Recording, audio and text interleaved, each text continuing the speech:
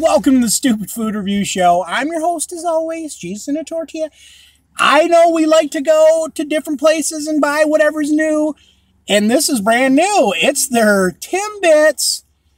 It's at Tim Hortons. You get 31, I think. I don't know, 31 or 30 trick-or-treat Timbits. And it's $9.99. You get the bucket, and you can bring the bucket back, by the way. And for $5, get it filled with 30 more Timbits. That's not a bad deal. So there it is. It's trick-or-treat bucket. It's pretty cool because after, it's a little small, maybe. But I heard McDonald's is bringing back the treat buckets this year, too. So it's going to compete with those. They bought it. I had it today. They had it there. But there you go.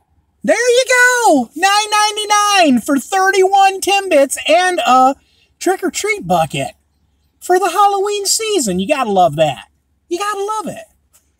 I didn't want 31 Timbits because that's geez Louise. But I did get 10. Tim. Yeah, it's nice. These are 10 Timbits.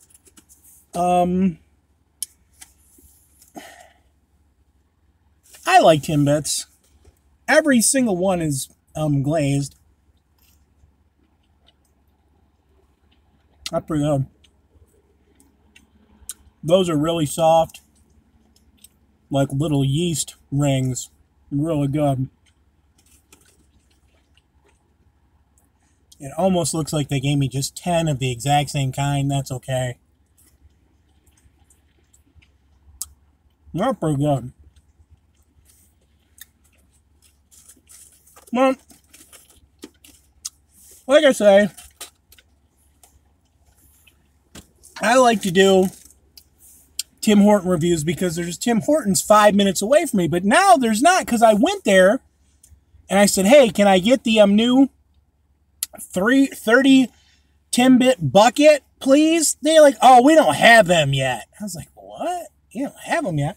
You got them. I saw them on the computer. You don't have them? They're, no, we don't have them. So I had to go to the other Tim Hortons in Jackson. They had them. Had them advertised on the big board, everything. It was totally cool. They even came and talked to me about them. Said, okay, now these are a deal because if you buy them and then for $5 you get 31 more refilled. That's a pretty good deal. So there you go. There's not too much I can say about it. I don't know why there's a hook on it. That's kind of weird. But it says Timbits on top. Tim Horton Timbits trick-or-treat bucket. There you go, folks. That's not much I can say about it. All right. Jesus Christ. But there you go. In case you wanted to look at that cool bucket.